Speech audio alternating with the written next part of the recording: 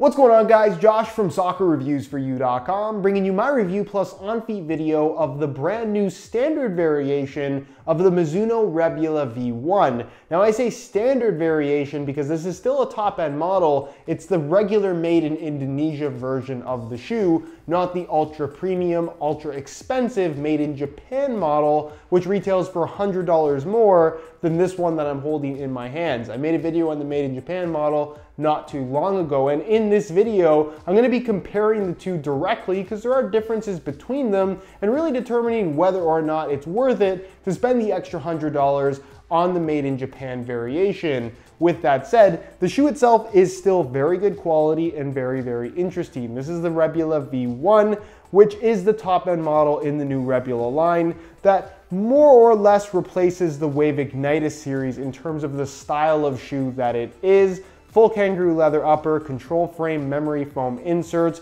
really interesting design overall and excellent quality as we would expect from Mizuno. So we'll go over all the details in the video, take a look at how they fit and feel as well. So if you're interested in learning more, stick around. If you're interested in a pair of these for yourself, unfortunately, they're not really available anywhere as of yet. You can buy the made in Japan version right now, but the regular Indonesian made version, because the shoes just came out, don't seem to be available anywhere outside of Asian markets based on what I've seen so far. So eventually they will be available, be it in Europe or in North America. And as soon as they are available, I will have links available on the review page of my website, which is the first link down below in the description, or the little pop-up on screen. But in the meantime, if you want to be on the waiting list, as soon as they are available, you can sign up for the SR4U mailing list, which is linked down below in the description of this video. And as soon as these become available, either in Europe or in North America, I will send you guys out an email and let you know that these are now available for purchase. So as far as the official retail price,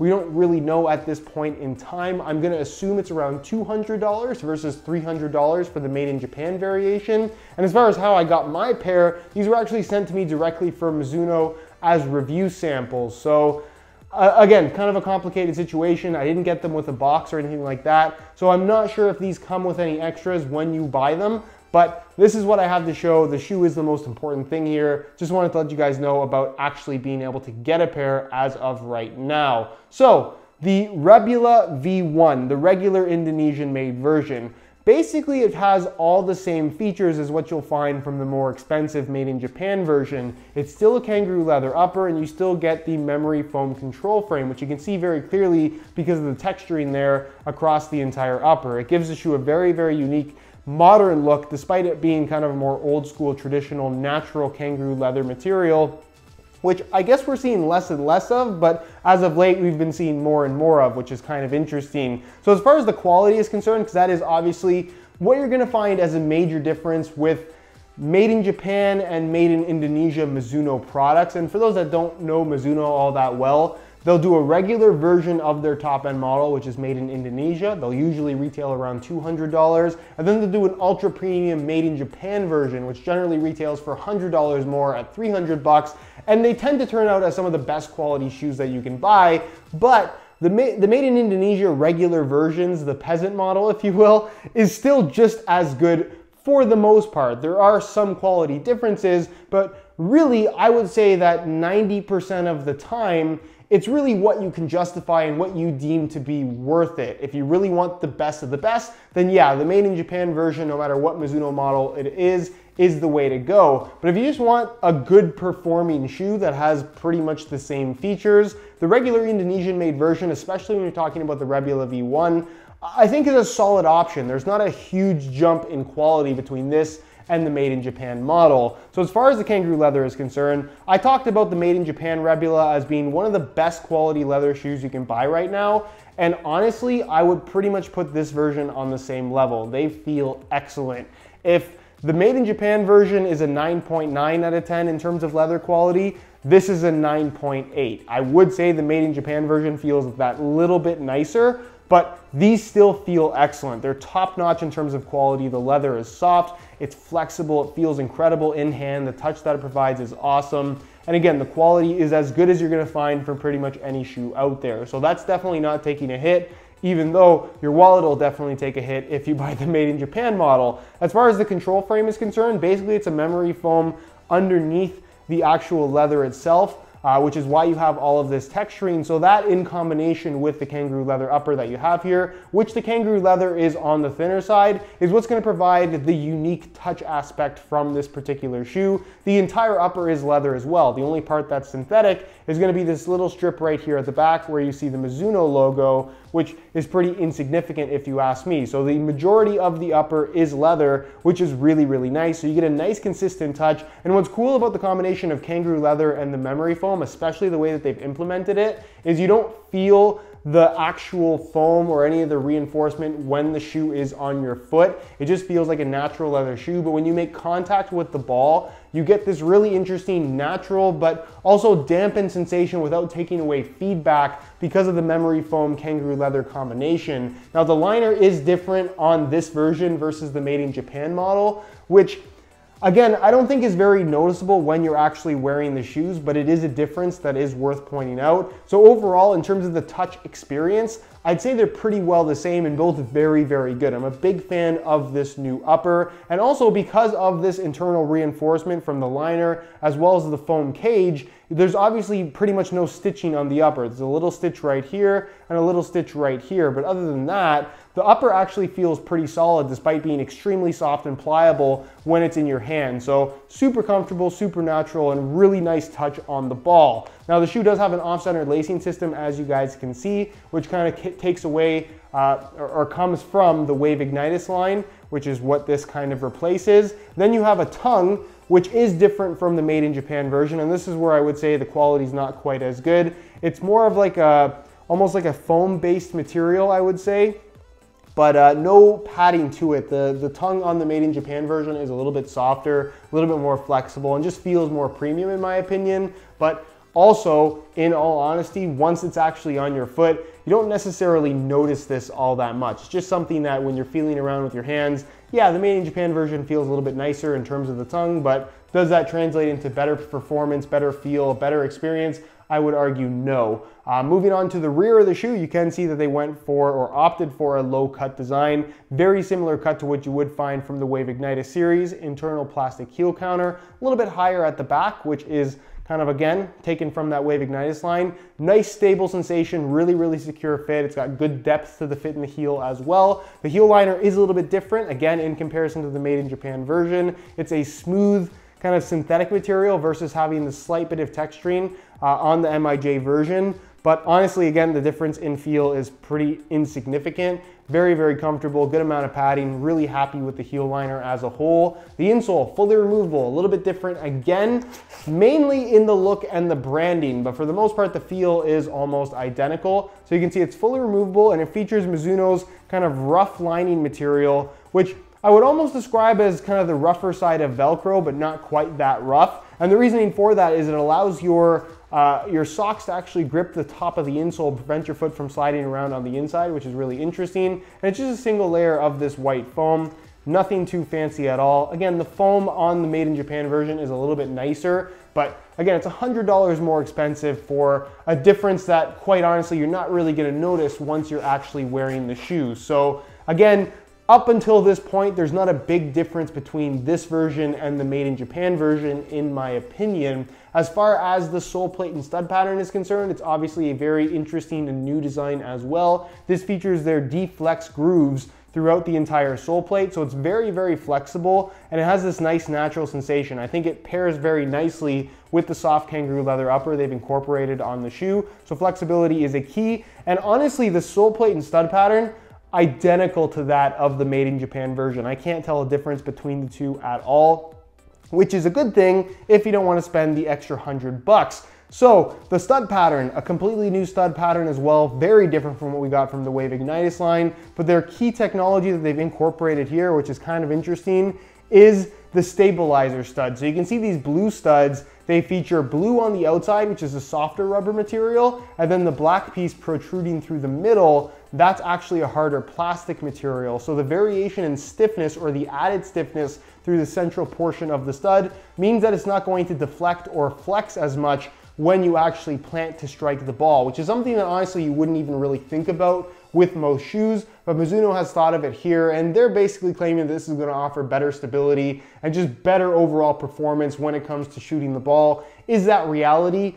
I would say no. It doesn't feel drastically different or different at all in comparison to shooting in a regular shoe with studs that don't have this same technology, but it's an interesting idea, but ultimately something that I don't think has any kind of significant impact. As far as the performance of the stud pattern itself is concerned, you can see that they are kind of oval shaped studs in that they're bladed in terms of length, but they're rounded all the way around. So it is kind of a hybrid in terms of being a bladed conical style stud pattern. They're all about the same size. They're all about the same length. You have some blades running through the middle of the forefoot, but ultimately it's not an overly aggressive stud pattern. It works quite well. I have no issues with it at all. And it is also a firm ground only stud pattern. So keep that in mind, not made for multiple different playing surfaces. Plus they do include the little rivet there at the front, a common characteristic with a lot of Mizuno boots, also featured on the Made in Japan model. And you can expect, because of the build quality, because of the construction, I guess standards that Mizuno has as a brand, you can expect these to hold up really, really nicely. Every experience that I've had with a Mizuno product is that they are extremely durable. So that is definitely something worth keeping in mind if you are looking to stray away from one of the major brands. Mizuno, not to say they're not a major brand, but in North America and even parts of Europe, it's definitely not the most popular. So definitely something to consider if you are looking to buy Mizuno. And then finally, the weight of the boots. In a size 9 US, these guys weigh in at 8.15 or 8.2 ounces, which again, in comparison to the Made in Japan model, is identical. There's pretty much no difference whatsoever. So in terms of overall weight, right at the 8 ounce mark, not super, super light, obviously, but definitely not heavy either. They've got a nice solid feel to them. They don't feel heavy. And again, I just like the way that they feel in general. Obviously, if you want something super light, you're probably going to be more interested in something like a Morelia Neo versus a Rebula V1. But still, I'm really happy with them. 8 ounces is definitely nothing to complain about. So, should you buy this version or the Made in Japan model for $100 more? It really is up to you. If you're asking me, the difference in quality and the difference in terms of the experience that both shoes are going to provide is fairly minimal. Is the better quality Made in Japan version worth the extra $100? It's definitely better quality, but the quality difference is so minimal that, again, it really just has to depend on what you want, what you're willing to pay for. If you're asking me which one I would want the Made in Japan version. But do I think it is a way better shoe? Absolutely not. The difference is, I think, to the point where if you wore both shoes with a blindfold and you didn't know what was on your feet, you wouldn't be able to tell the difference. The difference is that minimal to me. But again, everyone's gonna have their own opinion on this. I know a lot of the hardcore Mizuno guys swear by the Made in Japan stuff. And again, depending on the model, there is a bigger difference between the regular and the Made in Japan variations. But when you're talking about the Rebula V1, to me, the difference between the two is almost non-existent. Anyways, in terms of the look of the shoe, I think they look pretty cool. Obviously, this one being the Indonesian made version is just a solid black leather versus having that sparkle effect to it throughout the entire leather upper. You have a little bit of that sparkle effect in the synthetic part. So it's almost like the reverse of what you're gonna find from the Made in Japan model. But I have to say that I think I might prefer just the flat black leather that you have on this version versus the sparkly finish. To me, that's something that, I don't know, if they're gonna be black, just make them regular black. They don't have to have that little bit of added detail to it. I don't think the Made in Japan version looks bad with the sparkle additive, but I just prefer this flat black look. You have the silver Mizuno logo right there on the lateral side, as well as right there on the heel. The Rebula branding right there on the tongue. This teal color within the liner, teal insole as well. And then of course the sole plate, which has some white, some blue, and some black all incorporated into it. And overall, I think it's a pretty cool looking shoe. Let me know what you guys think down below in the comment section. Do you like the look of the new Mizuno Rebula? That's enough about tech specs though. Let's take a look at how these things fit and feel on feet. So you can see on the right boot, I actually swapped out the black stock laces for some white and black grid pattern SR4U replacement laces, which I thought looked pretty cool because it kind of matches the very modern kind of, I guess, engineered design that you get, or engineered look that you get from the actual comfort frame, the control frame on the upper with the memory foam. I just think it looks pretty cool together. But let me know what you guys think. If you are interested in a pair of SR4U laces for yourself, the website to go to is www.sr4ulaces.com. There'll be a little pop-up on screen as well as a link down below in the description of this video. So obviously, because it is a low-cut shoe with a standard tongue design, putting them on is like putting on a normal pair of shoes, which you don't always get to say these days with a lot of the modern boots and their interesting, quirky designs. So this is kind of a breath of fresh air to a certain extent, I would say.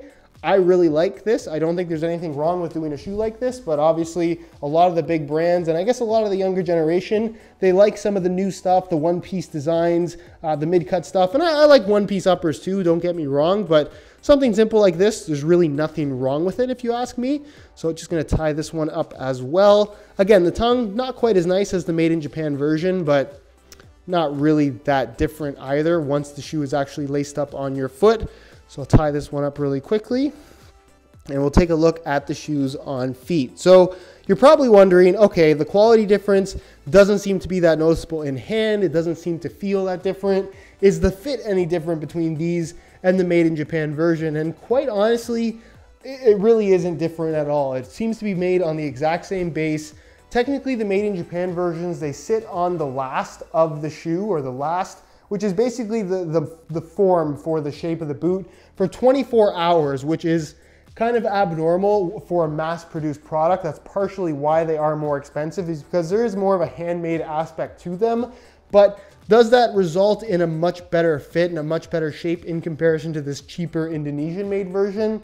I'm going to argue in the case of the Rebula V1 that the difference is almost non-existent. It's really, really difficult to tell the difference between the two, be it the leather quality or the overall shape of the shoe. So overall, they're comfortable. They feel really good on feet. This is one of those shoes that I feel like I could wear them straight into a game, although that's never really a great idea. And because it is kangaroo leather, they'll soften up even more as you wear them in. And what's nice about the way they designed this shoe is even without the stitching, it does feel like it's well reinforced. The boot has a nice solid sensation on feet. It doesn't feel like it's flimsy. It doesn't feel like it's going to overstretch, which is definitely a good thing and very confidence inspiring. As far as the width is concerned, they've got some decent width to them. So overall, I'd say this is a shoe that's going to fit just about anybody. If you have really wide feet, they'll feel a little bit snug at first, but again, they're leather, so they will stretch over time as you wear them in. And as far as sizing is concerned, I'm wearing my usual size 9 US here, and the fit and the length is absolutely perfect. So if you are looking to order a pair of these for yourself, I would strongly recommend going true to size in order to achieve the best possible fit.